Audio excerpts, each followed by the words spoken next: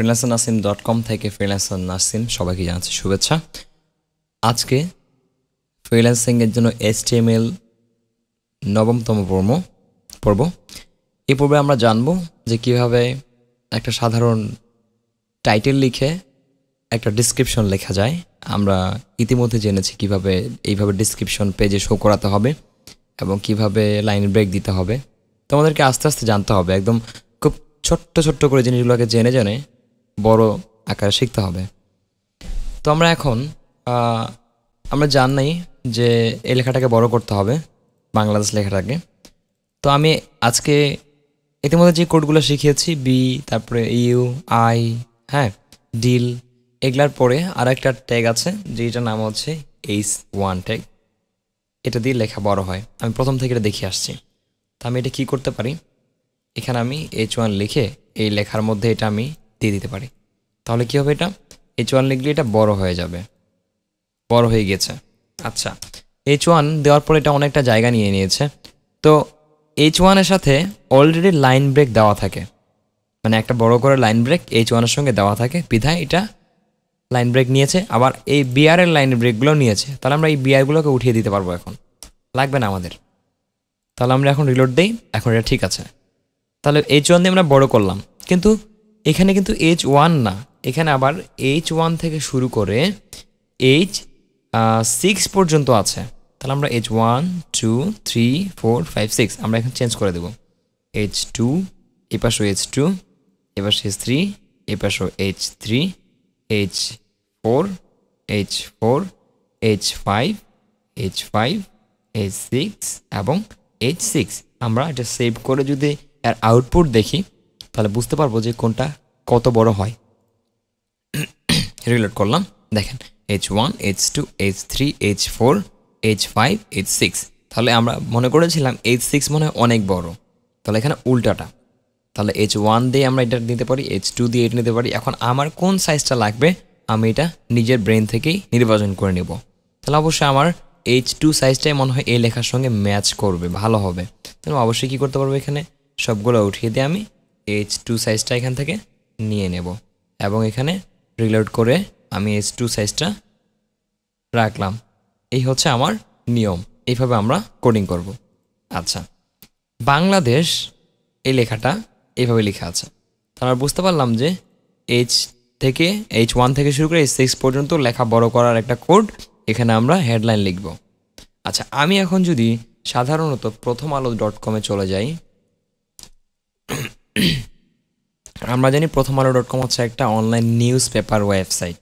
আমরা এখানে ঢুকলাম এবং এখানে ঢোকার পরে আমরা দেখছি যে এখানে একটা লেখা আছে, নিউজগুলো দেওয়া আছে, যেমন খালেদার বিশেষ MRI করাতে বিএনপির অনুরোধ। আমি ক্লিক করলাম, এখানে দেখেন যে এখানে বড় করে টাইটেল দেওয়া আছে, নিচে ছবি দেওয়া আছে এবং এখানে তার ডিসক্রিপশনটা দেওয়া আছে। আমি যদি এরকম একটা লিখতে চাই তাহলে অবশ্যই আমাকে এই লেখাটা কপি করতে হবে। আমি লেখাটা কপি করছি, ধরেন যে আমি এখানে এই পর্যন্ত নিলাম এবং কপি করলাম। কপি করে আমি লেখাটাকে এখানে দিয়ে দিচ্ছি, এখানে দিয়ে দিলাম। দেওয়ার পরে আমি এই যে টাইটেলটা আছে, এই টাইটেলটা আমি আবার এটাও কপি করে নিচ্ছি এবং এই টাইটেলটা আমি যেহেতু বড় করব সেহেতু আমি H2 এর মধ্যে রাখলাম এবং এটাকে এভাবে সেভ দিলাম। দেওয়ার পর আমি কি করলাম, আমি এটাকে রিলোড দিয়ে দেবো। তাহলে দেখেন যে অনেকটা বড় হয়ে গেছে, জায়গা যেহেতু বড় সেহেতু এটা বড় করে দেখাচ্ছে। যখন ছোট করবো তখন এটা নিচে চলে আসবে আর এই লেখাগুলো নিচে চলে আসবে, লাইনটা ভেঙে যাবে। আচ্ছা, এখানে আরও একটা জিনিস আমি দেখি, সেটা হচ্ছে এখানে একটা ছবি ছিল, তাই না? ছবিটাকে আমরা আনতে চাচ্ছিলাম, ছবিটা আমরা সেভ করে ফেলি। সেভ এস, আমরা সেই ডিজাইন ফোল্ডারে ছবিটাকে সেভ করব। এখানে না, আদার্স এবং ডিজাইন, এবং এখানে একটা খালেদা লিখে দিই, খালেদা লিখে সেভ করে দিই। সেভ করলাম, আমরা ফোল্ডারে গেলে দেখতে পাবো। আমরা আদার্সে গেলাম, ডিজাইনে গেলাম, এই যে খালেদা ছবি আছে, আমাদের ইন্ডেক্স ফাইলটা আছে। আচ্ছা, তো এখানে যখন এটা থাকলো তখন আমরা এই পেজ থেকে চলে আসলাম। আমরা এরকমই একটু কিছুটা মানে ডিজাইন নিয়ে আসবো এখানে। তো এই টাইটেলের নিচে ছবিটা দিব, ছবির নিচে লেখাটা থাকবে। তাহলে একটা জিনিস দেখি, আমরা টাইটেল নিয়ে এসেছি, লেখা নিয়ে এসেছি, বাট লেখার মধ্যে কিছু প্যারা ছিল। এই যে একটা প্যারা, এটা একটা প্যারা, এটা একটা প্যারা, এটা প্যারা, কিন্তু এখানে প্যারাটা শো করছে না। তাহলে আমরা যেহেতু লাইন ব্রেক দিব আমরা জানি বিআর দিয়ে আমরা লাইন ব্রেক করতে পারি, তাহলে এটার নিচে আমরা একটা কী করতে পারি, বিআর দিতে পারি। এইভাবে বিআর ডান দিকে ক্লোজ করতে হবে। অবশ্যই এটা লক্ষ্য করবেন আমি কীভাবে কোডটা নিয়ে আসছি, এটা বড় কথা না, কি লিখেছি এটা বড় কথা। আমি একটা সিস্টেম অনুযায়ী কোডটাকে ইজিলি লিখতেছি। সো এটা আপনারাও লিখতে পারবেন যখন আপনারা ভালোভাবে শিখবেন। ওকে, তাহলে এটা আমি কি করলাম, বিআর দিয়ে একটা নিয়ে নিলাম এবং আবার আমি দুইটা করে একটা বিআর দিয়ে নিচে নিয়ে আসবে, প্রত্যেকটাতে বিআর দিলাম একটা করে, সেভ করলাম এবং রিলোড দিলাম। দেখেন ভেঙে গিয়েছে কিন্তু আর ফাঁকা হয়নি। তাহলে ওগুলাতে আরেকটা করে বিআর দিলে জায়গাটা নিয়ে নেবে সে। এটা নিল, এটা নিল এবং এটা নিল, তাহলে কী হবে, এখানে প্যারা হয়ে গেল। এখন দেখেন ওইটার মতো হয়ে গেছে। আচ্ছা, তো এইভাবে কিন্তু নিয়ম না। আমরা জানি যে H1 থেকে 6 পর্যন্ত টাইটেল নেওয়ার জন্য ইউজ করা হয়। এখন এই বড় বড় লেখার জন্য আমাদেরকে একটা ট্যাগ ইউজ করতে হবে, সেটার নাম হচ্ছে পি ট্যাগ। পি ট্যাগ কেন? পি হচ্ছে প্যারাগ্রাফকে নির্দেশ করে, তাহলে আমরা পি ইউজ করবো। এভাবে এগুলা উঠিয়ে দিচ্ছি, আমি সবগুলা উঠিয়ে দিচ্ছি। সো যটা আমার লেখা থাকবে শটা আমার পি থাকবে, ততটা পি থাকবে। এইভাবে পি থাকবে এবং এই পিটা আমি এখানে ক্লোজ করব। আবার আমার এখানেও একটা, এটার জন্য ওই লেখার জন্য এই পি দুইটা, আবার এই লেখার জন্য আবার পি থাকবে দুইটা। এখানে পি থাকবে এবং এখানে শেষ থাকবে, সরি পি শেষ করলাম। আবার এই লেখার জন্য এখানে পি থাকবে, এটা ওপেনিং থাকবে এখানে, সরি পি, এবং এখানে ক্লোজিং আমার পি থাকবে। আবার আমি এখানেও পি দিব, আমি কপি করে দিচ্ছি, এটাতে কপি করলাম এবং এটাতে কপি করলাম, আর এটার শেষটা কপি করে আমি এখানে বসালাম। এটা ধরলো এটাতে, আর এটা দিলাম, এটা ধরলো এটাতে, সেভ করলাম। এখন আমি রিলোড করব, একই রেজাল্ট। তাহলে আমি যতবার এরকম বড় বড় লেখালেখি প্যারাগ্রাফ দিতে চাইবো আমাকে ততবারই পি লিখতে হবে। আচ্ছা, আমরা জানলাম পি দিয়ে আমরা এইভাবে বড় বড় করে লিখব, অনেকগুলো প্যারাগ্রাফ লিখতে পারি, ডিসক্রিপশন। এখন আরেকটা জিনিস, এখানে ছবিটা আমি কিভাবে আনবো, তাই না? ছবিটা আনার জন্য আমাদের আরেকটা ট্যাগ ইউজ করতে হবে, তার নাম হচ্ছে আইএমজি ট্যাগ। ছবিটা কার কাছে ছিল? ছবিটা টাইটেলের নিচে ছিল, তাহলে অবশ্যই এখানে টাইটেলের নিচে অবশ্যই ছবিটার কোডটা লিখতে হবে। তাহলে অবশ্যই কী করতে হবে, এখানে ছবির জন্য আমরা অবশ্যই আইএমজি লিখব, আইএমজি লিখলাম। আচ্ছা, ছবির ট্যাগের নাম হচ্ছে, ছবির নাম হচ্ছে ইমেজ, এটার শর্টকাটে HTML ট্যাগে বলা হয় আইএমজি, এবং এটাকে এইভাবে করতে হয়। আমরা জানি যে এখানে ক্লোজিং ট্যাগ থাকবে, তাই না? এইভাবে এটা ক্লোজ করে দিলাম এবং এখানে থাকবে আইএমজি, রাইট? এইভাবে। কিন্তু এই ট্যাগের কোনো ক্লোজিং ট্যাগ হয় না, এই ট্যাগটাও একটা সিঙ্গেল ট্যাগ। সো এটা আমরা ডান দিকে ক্লোজ করব। সো আমরা জানি যে ট্যাগগুলোর ক্লোজিং ট্যাগ থাকে না সেগুলো আমরা ডান দিকে ক্লোজ করি। ওকে ফাইন, তাহলে আমরা এখানে কি করব? অবশ্যই এখানে এইভাবে করব। এখন ইমেজটা যে আসবে, এটা লিখলে কি ইমেজ আসবে? না, আমি লিখে একটা রিলোড দিয়ে দেখি কি আসে। দেখেন এখানে কিছু আসেনি, কারণ এখানে একটা জায়গা নিছে কিন্তু কোনো কিছুই নাই। আমাকে এই ইমেজ ট্যাগকে বলে দিতে হবে যে ছবিটা কোথায় আছে। আমরা এতক্ষণ শুধু আমরা ট্যাগ দিয়ে লেস দেন গ্রেটার দেন দিয়ে ট্যাগ তৈরি করা শিখেছি, কিন্তু এর ভিতরে কিছু লেখা যায় এটা আমরা এখনো দেখিনি। তো এটা আমরা দেখবো অবশ্যই। ওপেনিং ট্যাগের লেস দেন গ্রেটার দেনের মাঝখানে কিছু ফাংশনালিটি লেখা যেতে পারে, যেগুলো দিয়ে আমরা কোনো ছবি, কোনো লিঙ্ককে নির্দেশ করতে পারি। তাহলে আইএমজি ট্যাগ দিয়ে যেহেতু পিকচার আসবে, তাহলে এখানে আইএমজিকে বলে দিতে হবে ছবিটা কোথায় আছে। ছবির যে একটা সোর্স, আমরা এখন জানবো যে ছবির সোর্স কাকে বলে, কোনো একটা জিনিসের সোর্স কোথায় থাকে। আমি সিম্পলি গুগলে চলে যাচ্ছি এবং টাইগার নামে একটা ছবি দেখি, বাঘের ছবি। তো আমি যখন ইমেজে ক্লিক করলাম, এখানে একটা বাঘের ছবি দেখা যাচ্ছে। এই ছবিটা ধরেন যে এটা, এই ছবিটার সোর্স কোনটা? আমি যদি রাইট বাটন ক্লিক করি, রাইট বাটন ক্লিক করে যদি ওপেন ইমেজ ইন নিউ ট্যাবে ক্লিক করি, তাহলে আমরা এইভাবে দেখতে পাবো। আমরা মাঝে মাঝে এইভাবে ছবি ডাউনলোড করি, তাই না? আচ্ছা, এটা না নিয়ে আমি অন্য একটা দেখছি, এটা যদি দেখে আমি দেখছি, রাইট বাটন ক্লিক করবো একটু পরেই, লোড নেওয়ার হয়ে গেছে। আমি রাইট বাটন ক্লিক করে ওপেন ইমেজ ইন নিউ ট্যাবে ক্লিক করলাম, করে এখানে আসলো এবং দেখেন যে এখন ছবিটা বড় করে এসেছে।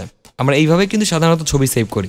এখান থেকে সেভ করলে কিন্তু ছবিটা ছোট হয়ে সেভ করবে, আর এখান থেকে করলে কিন্তু বড় হয়ে করবে। আচ্ছা, তো এই যে অ্যাড্রেস বারে দেখেন যে এটা আগে ছিল গুগলে এবং এখন এটা আছে আমাদের এই অ্যাড্রেসে। সো এই অ্যাড্রেস হচ্ছে কি এই ছবির সোর্স।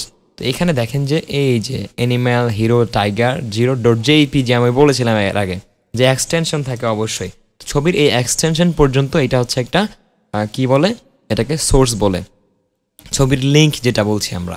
তাহলে এখানে আমি এই যে .org দিয়ে আমি কি করলাম, একটা সুপার কম্পিউটার অ্যাক্সেস করলাম, তারপরে সাইটস একটা ফোল্ডার। আমি এর আগে বলিয়েছিলাম যে আমি ওল্ড ঢুকে যাচ্ছিল, ফ্রিল্যান্সার নাসিমের পরে ওল্ড ছিল, খেয়াল করবেন, আবার প্রিভিয়াস ভিডিওটা দেখে আসবেন। যখন আমি ওল্ড ফোল্ডারটা তৈরি করেছিলাম তখন এখানে স্ল্যাশ দিয়ে ওল্ড এসেছিল। তো এইভাবেই এখানেও এটা আসবে, ওল্ডের জায়গায় এখানে সাইট এসেছে, তার মানে এটা একটা ফোল্ডার, এবং তারপর ডিফল্ট, তারপর ফাইলস, তারপর হচ্ছে এটা ফোল্ডার ছিল, এবং তার ফোল্ডারের মধ্যেই কি ছিল, এই পিকচারটা আছে নাম আকারে, এবং এইভাবে এটা শো করছে। তো আমি যদি এইটাকে কপি করে আমি এখানে ডিসপ্লে করাই, দেখি আমরা কি কপি করলাম, পেস্ট করলাম। আমি কপি করেছি এখান থেকে, কিন্তু কপি হয়ে গেছে এটা আমাদের HTTPS। তো কোনো একটা সার্ভারে অ্যাক্সেস করতে গেলে অবশ্যই HTTPটা লাগে, HTTP ছাড়া আমরা কখনো এটা অ্যাক্সেস করতে পারবো না। তো HTTP যখন আমরা এখানে কোনো অ্যাড্রেস লিখি google.com, তখন কিন্তু এখানে অবশ্যই HTTP অটোমেটিক চলে আসবে, দেখেন। তো আমরা এটা দেই না বলে এটা ব্রাউজারে সেট করাই থাকে, অটোমেটিকলি HTTP থাকে এবং HTTPS থাকে। আচ্ছা, এখন দেখি যে HTTP আর HTTPS এর মধ্যে পার্থক্যটা কোথায়। এখানে তো এখানে HTTP সাধারণত থাকবে, আর HTTPS থাকবে একটাই কারণ, সেটা হচ্ছে যে এখানে সিকিউরড এক নামে একটা কথা আছে। সিকিউরড কোনগুলো? সাপোজ আপনার সাইটটি facebook.com না, বাট আপনি ফেসবুকের মতো একটা পেজ তৈরি করলেন, আমরা ডিজাইনার, আমরা করতে পারবো, আপনি যখন ডিজাইন করতে পারবেন তখন ডিজাইনের মতো করতে পারবেন। তো আপনি ফেসবুকের মতো করে একটা পেজ তৈরি করে লগইন রেজিস্ট্রেশন সিস্টেম দিলেন সেখানে, এবং মানুষ যখন এটাতে ঢুকে দেখবে এটা মনে হয় ফেসবুকে হয়, সে তখন তার ইউজার নেম পাসওয়ার্ড দিয়ে সেখানে লগ ইন করবে, কিন্তু লগ ইন করলে আর ফেসবুকে লগ ইন হবে না, সেখানে পাসওয়ার্ড ইউজার নেম আপনার কাছে চলে আসবে। ইট মিনস আপনি হ্যাক করতে পারলেন। তো এরকম যদি কোনো ডিজাইন করা থাকে বা এরকম যদি কোনো হ্যাকিং সিস্টেম ওখানে চালু করা থাকে, তাহলে অবশ্যই সেখানে ওই সাইটটি সিকিউরড হবে না, এবং এটা গুগল ধরে ফেলবে। তো সিকিউরড সার্ভিস দেওয়ার জন্য একটা কোম্পানি আছে, যেমন আমরা হোস্টিং প্রোভাইডার দেখছিলাম, ডোমেইন দেখছিলাম। তো এরকম সিকিউর সার্ভিস প্রোভাইডারের জন্য একটা কোম্পানি আছে যারা এই এসটা দিয়ে থাকে, এবং এখানে তালা দেওয়া আছে, দেখেন। তো এটা দেওয়ার আগে অবশ্যই আপনার সাইটটা তারা চেক করবে যে আপনার ওয়েবসাইটে এই ধরনের কোনো পেজ আছে নাকি, যেখানে ক্রেডিট কার্ডের ইনফরমেশন নিতে হয়, বা ফেসবুকের মতো করে ফিশিং সাইট লগ ইন করে আপনি ফেক পেজ বানিয়ে মানুষের ডাটা হ্যাক করছেন কিনা, এরকম সাইট সব কিছু চেকিং করার পরেই কিন্তু আপনাকে এটা দেওয়া হবে। এবং আপনাকে যখন এটা দিয়ে দিল তখন মানুষ এটাতে ট্রাস্ট করতে পারবে যে এই সাইটে কোনো সমস্যা নেই। তো আশা করি বুঝতে পারছেন যে সিকিউর জিনিসটা কি। তো যখন নতুন সাইট তৈরি করবেন অবশ্যই সিকিউর লাগবে। কারণ দেখেন, আমরা যদি এখানে আজকে ডিলে যাই বা দারাজে চলে যাই, daraz.com, এখানে যাওয়ার পরে আমরা যখন একটা অ্যাড টু কার্ট করব, একটা অপশনে যাই, আমরা যদি একটা প্রোডাক্ট কিনতে যাই, সাপোজ এখানে ঢুকছি আমি, টি শার্ট, এই প্রোডাক্টটা যখন আমি কিনবো, এটা কেনার জন্য ভিতরে যাচ্ছি, আমি দেখছি বাই নাও ক্লিক করলাম, ক্লিক করলে একটা সাইজ সিলেক্ট করতে বলছে, বাই নাও ক্লিক করে দিলাম। দেওয়ার পর এখানে কার্ডে অ্যাড হয়ে গেল। আমি এখানে আসার পরে আমাকে অবশ্যই এখানে চেক আউটে যেতে হবে টাকা দেওয়ার জন্য। তো এখানে চেক আউট করার পর আমাকে লগ ইন করতে বলছে। লগ ইন করার পরে অবশ্যই আপনার এখানে ক্রেডিট কার্ডের ইনফরমেশন চাইবে। তো এখানে যদি এই সিকিউরিটিটা না থাকতো, আপনি কখনোই এরকম কোনো সাইটে ক্রেডিট কার্ড ইনফরমেশন দিবেন না যেটাতে সিকিউরিটি নাই, কারণ তারা আপনার ক্রেডিট কার্ড ইনফরমেশন নিয়ে সেখানে হ্যাক করে ফেলতে পারে, কার্ডের টাকা নিতে পারে। তো এইটাতে ক্রেডিট কার্ড ইনফরমেশন দেওয়ার অপশন দিছে, এটার একটাই কারণ, সেটা হচ্ছে সিকিউর। আমার একটা হোস্টিং সাইট আছে সফট পাপা, সেখানে আবার দেখেন, এখানে ঢুকলে এখানে একটা হোস্টিং আমরা বিক্রি করে থাকি বাইরের জন্য, এখানে আবার এটা তো সিকিউর অপশনটা আছে, যেটা ইনেবল করা নাই। সো HTTPS সিকিউর অপশনটা আছে, দেখেন এখানেও সিকিউর দেখাচ্ছে এস। তো এটাতে যখন আসবো আমি, এটাতে আসার পরে এখানে একটু কোডিং ঝামেলা হওয়ার কারণে এটা অবশ্য লাল বা সবুজ হয় নাই। তো এখানে আসার পরে আমি যখন কোনো মানে ইউজার যখন আমার এখানে সাইটে এসে কোনো একটা প্যাকেজ কিনতে চায় যে 6 মাস বা 3 মাসের, তখন এখানে ক্লিক করে তারা একটা পেজে চলে যায়, এখানে ক্রেডিট কার্ড ইনফরমেশন চাইবে। এখন